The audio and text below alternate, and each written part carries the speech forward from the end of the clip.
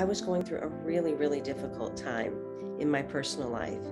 And one morning, after many, many years of extreme angst and wondering why the world felt the way it did, I asked for a sign. I prayed. I got down on my knees and I said, give me something to help me understand what this world means and why love feels like it does, why life looks like it does. And the very next day, all of a sudden, I started seeing the numbers 1111 everywhere. And it was multiple times a day.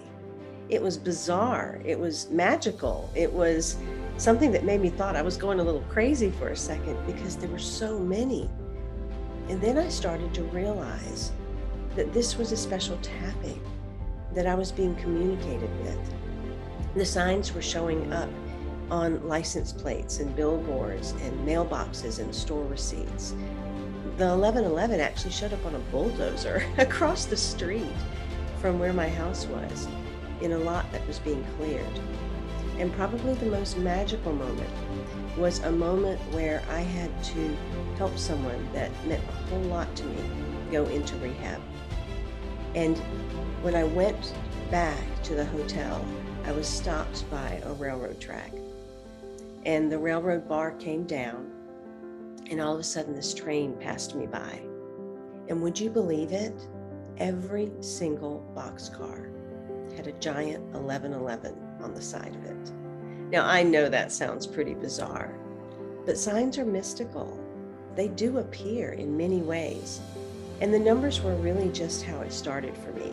I could tell you story upon story about animals and insects or specific books or conversations or all kinds of other signs and symbols that have appeared.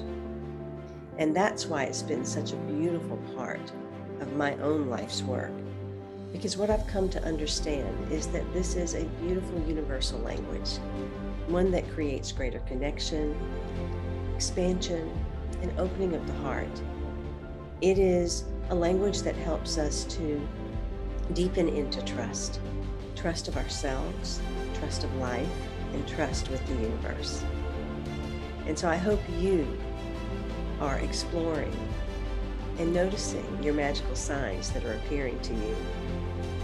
I hope that you allow them to feed you and to guide you, to be the pathways, the turning points, and the divine guideposts that they are designed to be. In love, of love, with love, and as love. Be well.